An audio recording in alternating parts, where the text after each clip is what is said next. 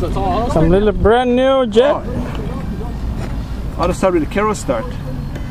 Oh yeah, so you don't need the propane? No. Oh, nice. That's why I wanted you to see it.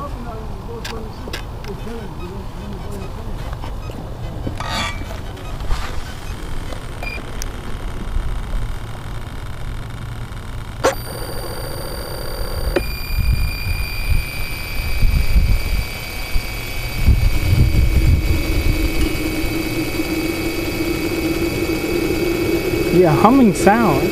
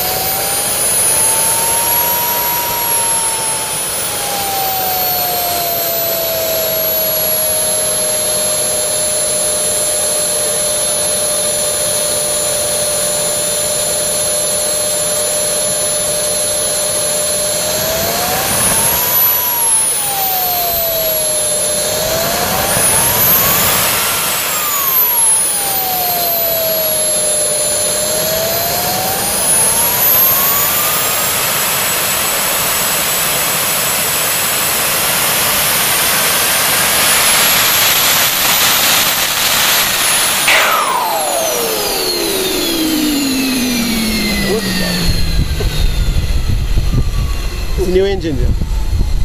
Kerostart. It doesn't do a cool down cycle? Oh, there we go. Okay.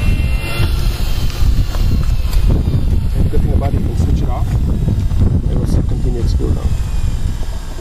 That's a new EC. Run off everything. You're still just going to keep on its cool down and then switch the EC off. That's automatic.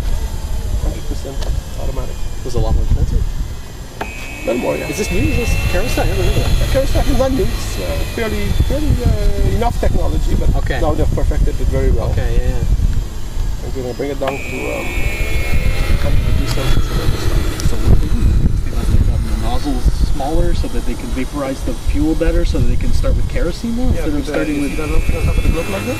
That's the vaporizer and okay. So now they can vaporize a lot thinner, so they don't need the. Yeah. Okay. Right. Okay. Very intelligent, I mean. It's super intelligent, I mean. Intelligence, I mean, this is like... It's still the cooling down process? Cool down process. When it gets to 100 degrees Celsius, it'll stop by itself. And we'll shut the EC down on the back. There's no switch that you have to like click after. Nothing. The radio is already switched off. They're not off. Every time you start it, it smells like when you go camping. The good smell. Yeah. When I'm flying it is another story. The whole place smells of kerosene. Oh, yeah, then it's like, when's the food coming? Where's the food coming? Where's the steaks? Papa. So let's see that start up now, Tommy. Okay, start off completely. It's on. Maybe we should get on.